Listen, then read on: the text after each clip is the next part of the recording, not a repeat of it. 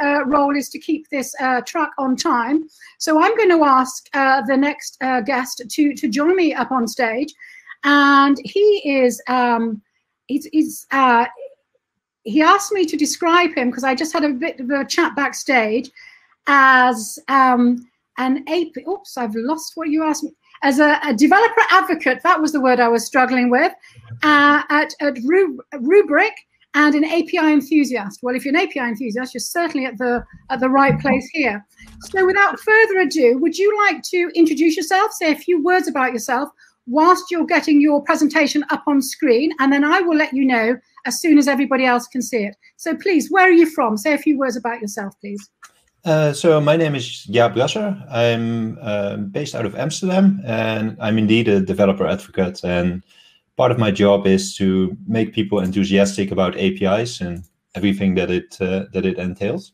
So can you see my slides right now? You can see your slides. I was just admiring the beautiful spring scenery in London. So we can see your second slide. Okay, so over to you, please. And I will be back in 20 minutes to take some questions. Yep, enjoy, and thank you very much for joining us this afternoon. Thank you, Helen. Looking forward to it. Thank you. So on our agenda for today, what we'll first do is I'll get into our API to give a bit of a backstory of where we come from, because I work for Rubrik, which is a data management company, which is slightly different from banking APIs.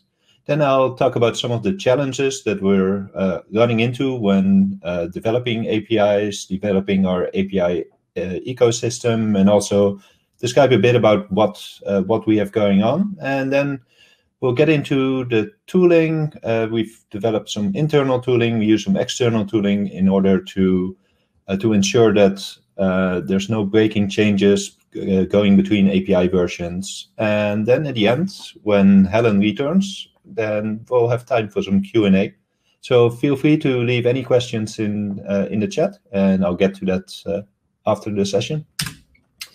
So first thing, what do we actually do? So we're a backup and cloud data management company. So what our product does is taking backups, organizing restores, disaster recovery, but also more advanced things such as an anomaly detection or spinning up a test and development lab environment.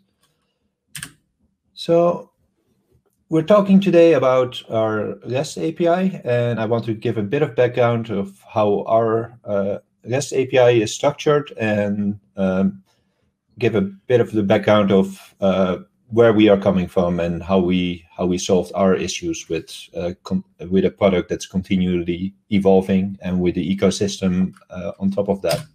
So first thing, of course, when we're using our API, we want to authenticate against it. So that's either using username and password or API token. I'm lucky enough to work for a company that's actually built from the ground up to be API first. So anything that is done to our UI is available as an API endpoint. So we can use this to build our SDKs, our plugins, or our automation tools on top of that, and we can actually use the same logic. So in that sense, we're very much blessed because everything is already an API.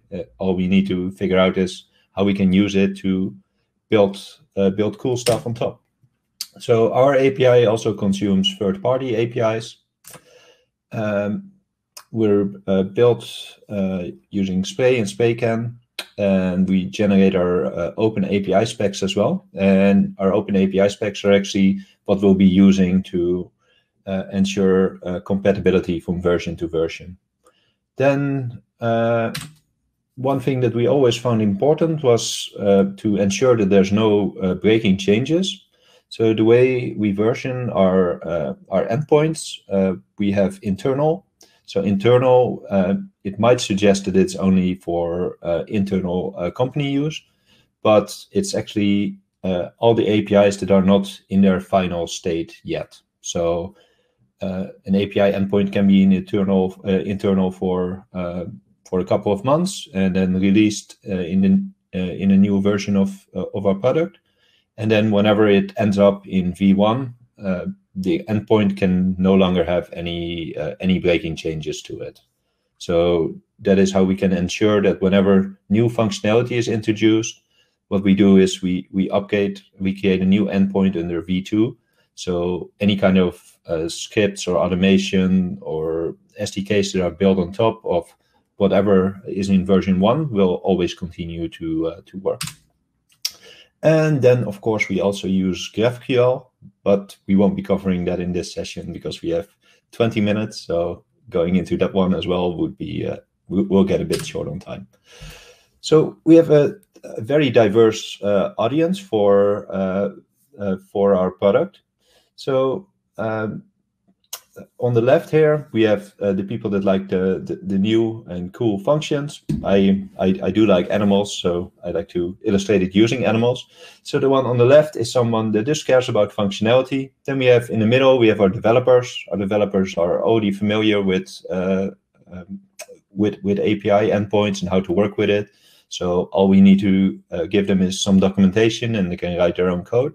And then on the right, we have the administrative staff, engineers that just need to work with specific functions of our product. And going into that, we'll see how that maps to our downstream dependencies. So for developers, using the API Explorer or the API Playground is a great starting point. All our endpoints are listed there. They're also still grouped in the internal or V1, V2 settings.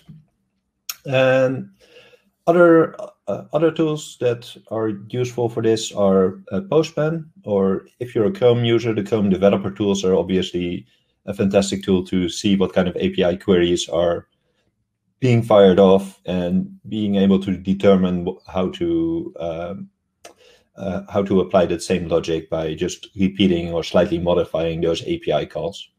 We've recently also launched a Rubrik Chrome plugin to simplify working with the API calls in developer tools as well.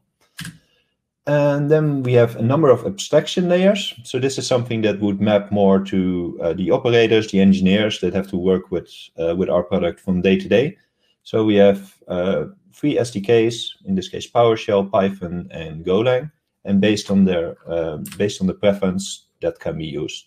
On top of that, we've built integrations into a number of automation tools, and then we also have plugins for logging or for self-servers.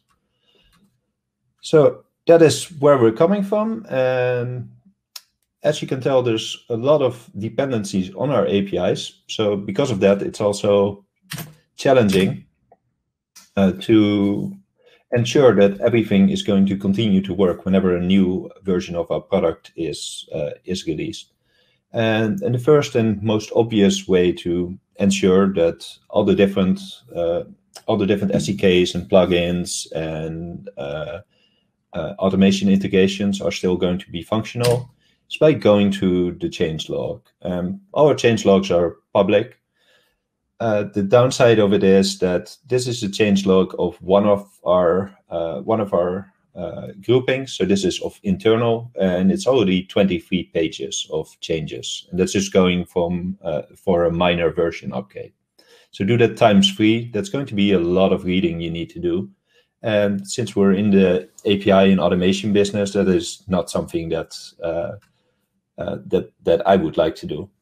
The downside of these kind of changes is that it's going to be a change from the current version to the previous version. So if you want to go back 2 or 3 or even more versions and want to see what has changed, you'll just have to mix and match what changed, because maybe a change is reverted between two versions.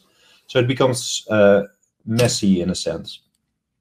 So a challenge is reading the changelogs, because they're very long. There might be a lot of changes. When you're going from different product versions, the changes are not listed between those 2 versions. And then we have our downstream languages built on top and all the integrations. And whenever new functionality is introduced, we also need to know that functionality is going to be present in all our integrations, or at least the integrations where it makes sense.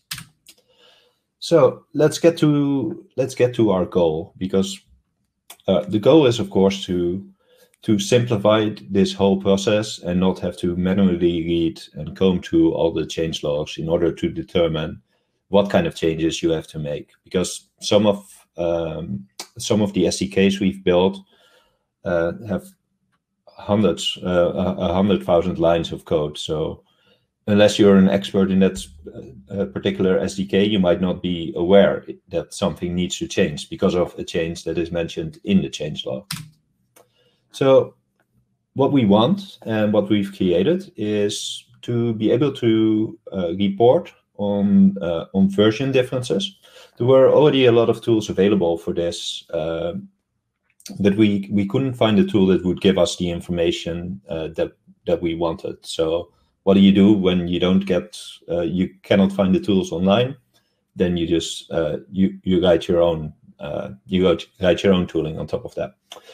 So what it does is it reports breaking changes, moved endpoints, because as I mentioned, we have internal, we have V1, we have V2. So whenever an API endpoint graduates from internal and moves into V1, then we need to be aware of that, because we need to update our tooling, our downstream dependencies to ensure that we're aware of that. And then also the changes in things like status code, the way the body is structured, or whenever a parameter is either removed, added, or if it's a mandatory parameter that's added, that might be considered a breaking change, because if your tooling is not supplying that parameter, it won't work anymore. And also create reports on specific SDKs. Because as I mentioned, you don't want everyone to be an expert on the entirety of the SDKs that rely on the API endpoint. So we want to create simple reports based on that. So what we've created is we built out a comparison framework. So it takes the Swagger definitions, loads those up. It looks for specific changes. It looks at the different groupings, so internal V1, V2, and then once it has a list of those changes, it goes into the SDKs. And for those SDKs, we've created a number of tests to determine how the SDK is affected and where changes need to be made. And we even got it to the point where we've integrated it into GitHub, so it can automatically create issues up on GitHub. So I can then assign them either to myself or to the responsible engineer to ensure that the tool or whatever is stored in that repository is correctly updated, or at least that they're aware that this might be a breaking change. And then secondary to it is also creating reports. So if, for example, someone has an older version of our product and they're going to skip a number of versions, what kind of breaking changes should they expect without having to go to the change log?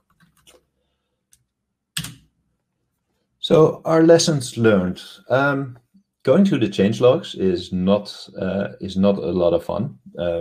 There's a lot of pages. There's a lot of changes. Many things also don't affect our downstream dependencies. But actually creating the automation for it is a lot of fun, because trying to figure out how to convert changes in our API to changes that need to be made in specific SDKs, and then automatically creating GitHub issues for that. That was actually a lot of fun to figure out and to ensure that works as intended. The downside is that there's also a number of edge cases where it's kind of hard to automate unless you're aware that those edge cases exist. And the only way, unfortunately, to figure out that they exist was by going to the change logs. And example of this one is where there was a very specific renaming of a couple of endpoints. They were in they moved from internal to V1, but there was just a slight change in how it was named. So we had to add some additional logic in there to ensure that that was properly caught. And then whenever new functionality comes, which could either be a completely new endpoint or an endpoint that was already in V1 that now also exists in V2, we need to be aware of that. And those are things that we can then raise GitHub issues for or create reports for. So whoever is responsible for keeping that piece of software up to date can be made aware of that. And then also to integrate it into the processes. So part of that, creating the issues, making sure that all the relevant information is in there, but also creating CI/CD pipelines which can run against different versions, different SDKs, and automatically generate all the reports without actually having to do anything ourselves, which for me is always the ideal goal, to ensure that there's a minimal amount of manual steps that we have to take. And with that one, I would like to open it up for questions. If you have no questions now, or I don't get to your question, I think Twitter is the easiest way to reach me. Let me know if there's any questions. Helen, are you still here?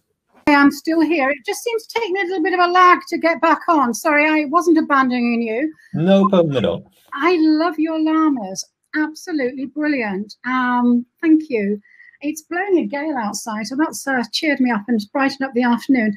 We don't have any questions, but I think if you, as everybody is being a little bit shy, so I would suggest that, as you said, the best way to connect with you rather, is on LinkedIn or Twitter. Yeah. Yep. Both will work. There's not a lot of Jaap Brassers out there, so no. But what we will do is we'll be sharing this content online, and we do know that it gets a lot of viewing over the weekend and the following weeks to come. It's brilliant content. Thank you very, very, very much, and thank you for joining us at API Days. No problem at all. Now, our next guest will be joining us any moment. We are just sort of changing jockeys mid-race, so the next guest will be joining us on stage after the break. So we're going to take a little bit of a break there. That caught me on the hoop, didn't it? We're going to take a little bit of a break, and we will see you back very shortly. Thank you.